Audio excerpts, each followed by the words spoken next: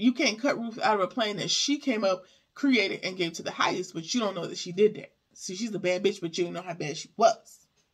Okay? All right. So, I mean, you might try to cut her out, but it's Ruth. She gonna outsmart you. Just so you know. I'll put my money on Ruth.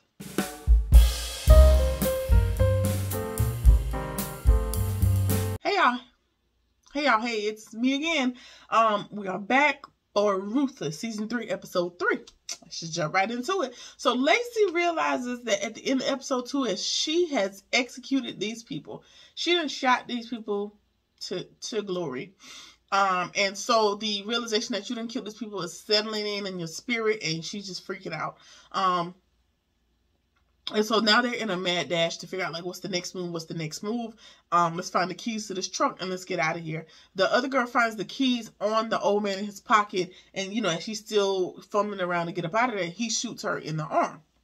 Shoots her in the arm, shoulder, somewhere up in that region. And finishes his death. I guess that, you know, that was his dying action. He shot her and then finishes dying on the float. So now they got to get up out of there. But not only do they have to get up out of there, she is now injured. There are soldiers outside holding the FBI agent hostage, and Dakan is on the way. So there's a lot happening outside of this farmhouse, and they still got to get up out of there. They don't know, nobody knows that they're in there, but there's a lot going on currently. So a soldier walks up on Brian. The girls are inside trying to change their clothes, I guess trying to change their appearance, you know. I guess that makes sense. Nobody wants to be looking for the shy girl, the girl that has a hole in her shoulder or whatever. So they're changing, trying to figure out their escape route. A couple of soldiers has walked up on Brian and wondering why he's out there. They know why he's out there already, but they're asking him. They hear noise outside and they figure that something is going on. So the girls have postured themselves, you know, one's facing this door and one facing the other door. Anything that moves is getting blasted. Good plan. I mean, I'm killed the old people for no reason. So, sure, why not? Shoot everything that moves. So, they called Dakan and told him about Brian being found and he's on the way. All right, so Ruth defends Elder Mother even though they hate each other. She's talking to the highest and lets her know, like, she did what she was supposed to do. She had the kids lined up and ready. She had the food, she had the Kool-Aid and the food prepped, just like you instructed her to, even though she didn't. I don't know what that's gonna help her gain, but I guess just to keep anything to keep him calm. She'll tell him anything to keep him calm in this current moment. So Ruth is also cunning like River, and she's working on a plan. And she tells him, you know, while we love Elder Mother in her position, she's aging. She's aging out of, you know, kitchen committee. She needs to find something else to do. And in her place, we could put somebody like River or somebody like Zane. You know, basically she's recommended some of her other co-conspirators to be in a powerful position. In my opinion, that way, if something goes down, you're on my team. You know, we'll run things how we want to in the event that this motherfucker loses it again and we got to drink this damn Kool-Aid. You know, just, you know, I'll probably just set up her network of people that's going to help her when shit start hitting the fan. Again. All right. So, Brian is trying to buy some time and he's avoiding the questions.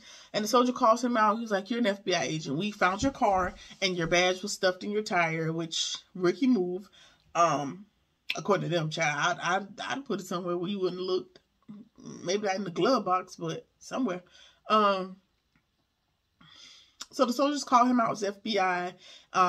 They found his car way before they found him, and they want to know who the inside man is. The doggone Brian's so doggone dumb and crazy. He got a notepad with just minute by minute notes about what is going on.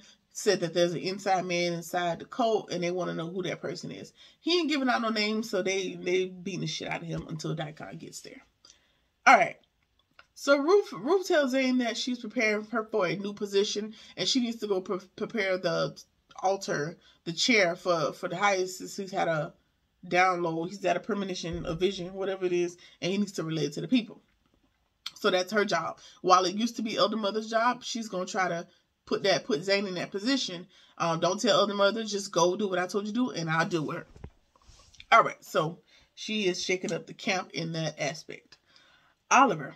Oliver is calling out for Andrew because it is nighttime now and he is probably weary in his body from sitting up in that tree. It appears that he's climbed down and he's looking for Andrew. Like, okay, Andrew, I'm ready to go. Like, let's just talk about this. Andrew, done snuck up behind him somehow and he's like, we're going back to the camp. I don't know you, we ain't friends. I ain't your homie. I don't want to kick it with you. None of that. So Andrew, I hope I've been saying Andrew this whole time. Anyway, Andrew says he's taking him back to the camp, and all Oliver wants is one last favor for him to take him by the farmhouse first to see, how the girls fared. Did they make it? Like, what came of it? And it looks as if Andrew may be granting him that favor, but it's to be seen. We'll see, because Andrew's a little nuts himself, so we'll see how that works out. Ruth is talking to River and Joan. And lets Joan know that the highest needs to see her. And Joan, again, frazzled, a wreck. Like, is he calm? Is he calm? Like, please tell me he's calm. Like, what do I need to do? Is it a problem? Like, girl, just go see him. Ruth has been rooting for y'all this whole time. Like, she ain't led you astray. She ain't led you to no punishment. Go see. She's obviously pre-worked it out. She done calmed him down. You ain't have to hang yourself. Like, all of that has been worked out. Ruth helped you. So just trust her. She got it. She got this. So she leaves, and her and River are talking, and they're worried about her. They are worried about her. They know that she is a liability. She is not stable, and she got a lot going on. So, Ruth also knows that River is much like herself, running multiple escape plans, and tells him, like, all right, Joan is cool and all, and, we all in this particular plan together, but whatever little side plans you planning, don't fuck me over, or I'm going to kill you my damn self. Like, I know there are people after their own hearts, River and Ruth, and she just reminds him, like, do what you will with Joan, just don't play with me. That was the message that I got. So, Elder Mother sees another Elder Mother, and at the end of episode 2, one of the original Elder Mothers that was always with Marva, she passed away in real life. So that sucks. So they replaced her with, I don't know the lady's name, but she's familiar. You gotta go look it up. I don't know well enough to tell you. So, Elder Mother sees another Elder Mother and some troops, and they are removing Melinda's body from wherever she was, and they're walking her through the camp to wherever her final resting place is going to be, or whatever they're going to do with the body. And Elder Mother wants to tell the highest immediately, but the other Elder Mother has some sense. See, Marva is trying to win favor with the highest, not thinking about the grand scheme of things. If you take any more bad news to the highest at this particular point, you're probably going to get your head chopped off with a sword just for being the messenger. So just chill. So the other Elder Mother tells Elder Mother Marva, like, nah, it's not a good time. The block hot. Let's just chill. I got it. Just relax. And so, we'll see if she pays attention. She don't want to give them no more bad news, and so she scurries right along and realizes that Zane is preparing the highest's altar, and she's like, no, that's my job, and y'all don't have no business doing that. You go away. You go get Ruth to tell her to come back here, because she don't got no business telling you to do my job. So you go away and tell her. And so now Zane is caught between these two women, these two pissing masters, and she's just like, all right, I'll go get Ruth. Whatever y'all want me to do, child, I don't care. All right. River wants to go shower, which suspicious, because why? The world is imploding currently, and you want to go take a bath, and we also know, like, y'all y'all at this camp, cold, whatever, and it's probably no hot water, so it's gonna be a cold shower. And Ruth tells him, like, you don't need to do that. Your toes are almost frostbitten, so taking a cold shower ain't the wisest thing to do. Duh. And so he wants, but what he's thinking about is, now that he didn't die, because that kind of put him in the freezer. I don't think the Heist had anything to do with it. I can't remember. I don't think he did. So he wants to be ready in case he's called to the highest. Much like William, when William died, like, William wouldn't eat because he didn't want to have a lot of food on his stomach when the highest would call to him for him to have his way. And so River has that same traumatic response, like, I need to be clean, I need to be washed, I need to be empty. But if he calls me, I need to be ready. I ain't trying to get no extra punishment. I ain't trying to get whooped no extra time. I need to be ready. Basically, he's that in his mindset, but his speech is still reserved because it's River. River, got a little sociopath in him too. So, He tells him,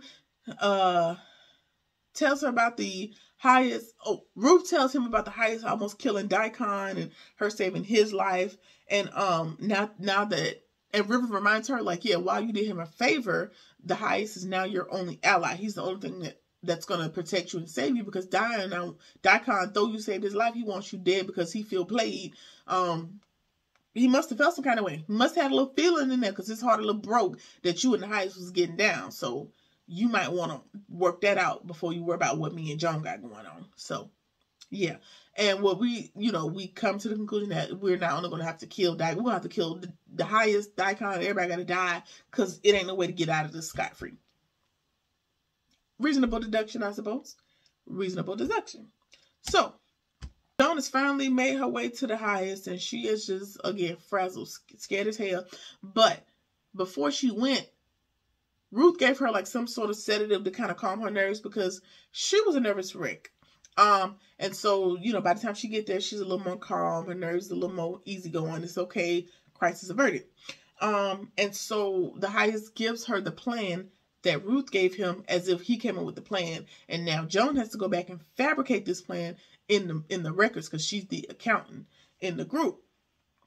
And so, he tells her, you go fabricate this, make it look good on paper. That way, when I give this information to the cartel, the cops, whoever asks, it looks good on paper. It matches up on paper. So she's like, okay, cool, I can do that. Ain't no thing at all. So Ruth has gotten Elder Mother scared. She's just issuing out threats at this point, because she pretty much the number 2 man on the highest the totem pole. And she's just going to do whatever she want to do. She's still her elder mother, and she got shit to do. Ruth tells her, like, your position may be no longer existing, or you may be getting replaced. And elder mother's afraid, like, okay, she's just going to throw me out. I've been loyal all these years. I've been his right hand for all this time, and he's just going to throw me out. It's not going down like that. If he try to toss me out the group, I'm just going to kill everything moving. And I'm thinking, like, all right. That makes sense, because you work in the kitchen, so you could definitely poison everybody. But now that you've issued this threat verbally, elder mother, ain't nobody gonna eat your food. Nobody eating them pates and oxtails and whatever else you be cooking, girl. So other than that, how you gonna kill everybody? You don't have the physical capability. But okay, girl, whatever helps you sleep at night. Ruth tells her, just wait on the prophecy and see what happens. Just go lay down. Just go take a nap. It's all right.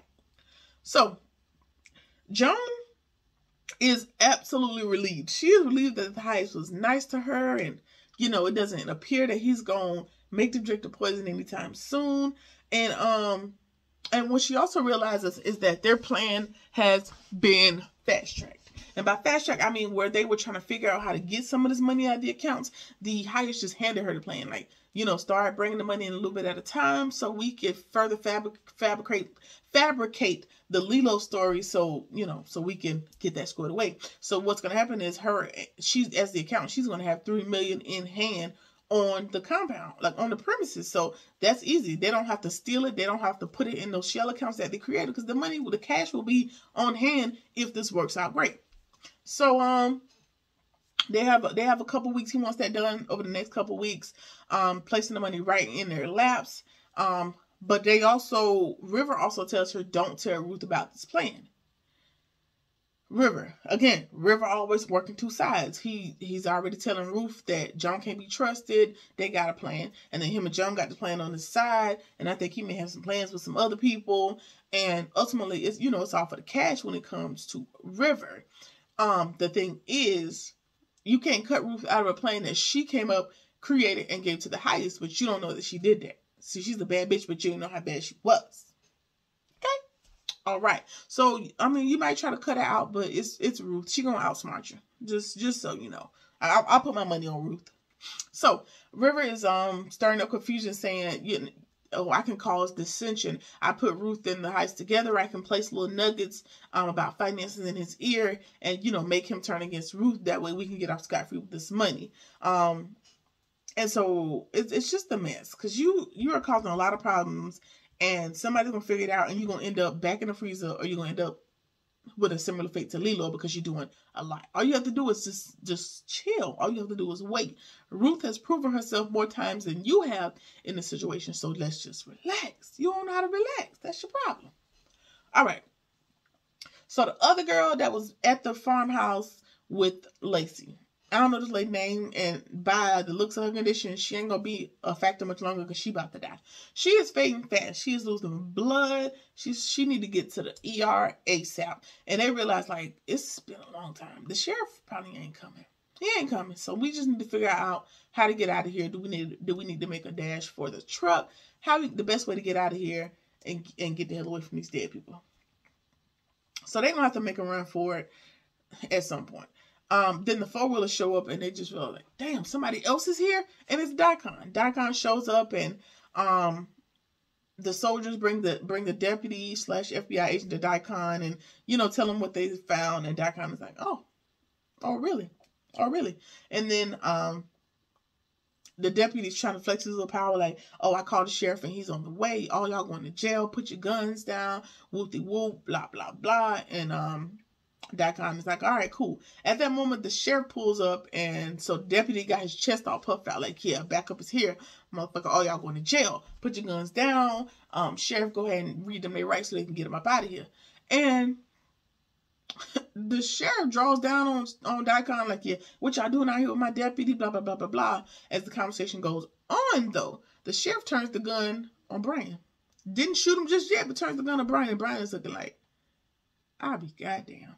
I know you fucking lying to me. So yeah, the sheriff done showed his hand. So I'm sure Mr. Brian is going to have to die, disappear, or something to that effect. And while all of that was going on, y'all still sitting on this floor, Lacey and the girl, I would have peeked out the window. Like, shit, they're dead now. Ain't nothing I can do inside the house. I'd have peeked out the window, surveyed the back door, and see if anybody was back there. If ain't nobody back there, I'm out.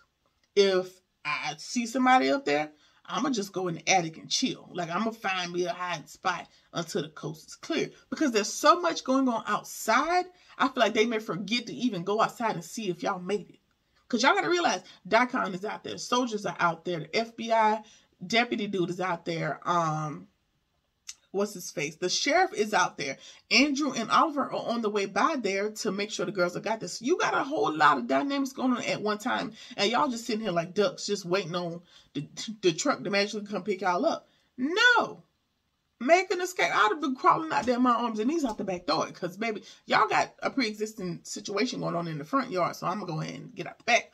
But we'll see what they do. We'll see what they do next week. So that has been Ruthless, season 3, episode 3. Like, comment, share, subscribe, whatever it is that you feel like doing, and I'll see y'all in the next one. Peace.